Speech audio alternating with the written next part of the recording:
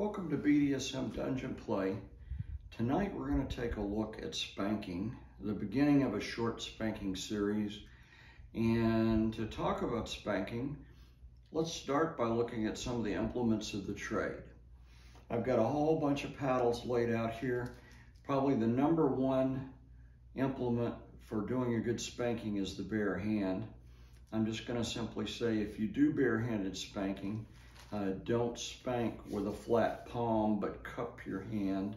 Otherwise, you could end up hurting yourself more than you're hurting the person you're spanking and leave blood blisters on your hand. I've done that. So cup your hand if you're going to do barehanded spanking. But let's take a look at these implements, and I kind of divide them into two different categories. One are what I call pervertibles. A pervertible is something that was designed to be used for some vanilla purpose, but we look at it and we go, wow, that might be interesting to use in a paddling scene. Like the shower brush. You've got the bristles on one side are going to create one kind of sensation, and the other side of that brush is a nice hard wooden lollipop shaped paddle. Okay, that's gonna leave quite a sting or quite a sensation. As a general rule of thumb with paddles, the smaller the surface area of the paddle, the stingier it's going to be, the less force you have to use to get the reaction that you want. The larger the surface area of the paddle, obviously it's going to spread the impact out more. So for example, this began its life as a small pizza shovel made by Faberware. Well, I took one side of it and I glued a piece of leather on it. And on the flip side of it, I glued some non-skid like you would put on a stair tread. So two different sensations, but the size of this paddle is going to spread out the impact. So this is not going to be generally as stingy as perhaps the shower brush was. So we'll get that concept out of the way. Let's go through some more of these, what I call pervertibles. This began its life just simply as a rubber spatula, but it's a fairly large spatula and it makes a loud noise. So you're not only playing with the impact, but you're playing with the sound when you play with something like that. This is a shovel for the barbecue grill to turn a piece of steak, but it looks like a nice, when I saw that over in the outdoor grill section, it looked to me like it should be a paddle.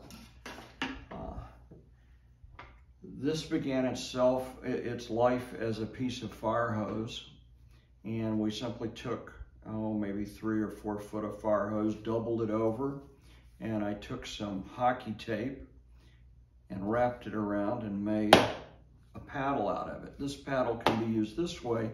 You could turn it sideways and hit with it and you get a completely different sensation. This is an old-timey larder butter scoop, but it makes a nice pocket paddle. The reason it makes a nice pocket paddle is because it's curved, and when you put it in your back pocket, it fits the shape of your butt, so when you sit down, not only does it not break the paddle, but it doesn't hurt your butt. But when you use it, it fits perfectly the curve of the butt of the person that you're spanking. So that actually is a very nice paddle that began its life originally as a old-timey butter scoop or large scoop. This came obviously from Bass Pro Shop. It's a miniature oar, which I guess was originally designed for kids to use when they're playing. But that's the perfect size for a wooden paddle. Another pervertible. The old wooden spoon. It's cupped if you hit it with it that way. If you hit with the back of the spoon, it's a different sensation. Ping pong paddle with the rubbered pimples, or the pimps. And these break pretty easily, but they usually come in sets of 4. So you get a paddle plus 3 spares. This began its life just simply as a winter mitt, but it creates a nice sensation. So if you're spanking, you can actually spank with this or rub this on the area after you've spanked, and it creates a nice sensation when you're doing a paddling scene. These gloves, I believe, were originally meant to be used in the kitchen when handling, or a commercial kitchen when handling meat.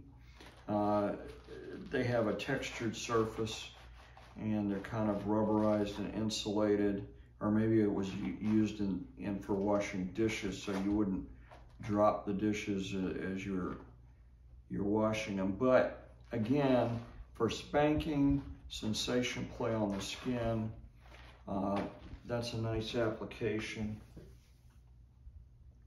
This came from the dollar store, and again, it was a small bread or pizza shovel, and I just simply took a piece of rabbit fur and glued around it to create a nice, soft, fluffy paddle.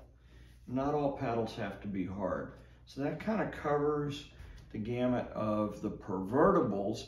Hopefully we'll just get your imagination spinning, and you'll be able to see things in Home Depot, in the dollar store, in Walmart, Kmart, wherever you're shopping, that you go, that began its life as a wooden spoon, but I think that would make a great addition to my toy bag when I know I'm going to be doing a spanking scene. So in the next video, we're going to talk about paddles that were made specifically with the lifestyle in mind, and some craftsman's creativity.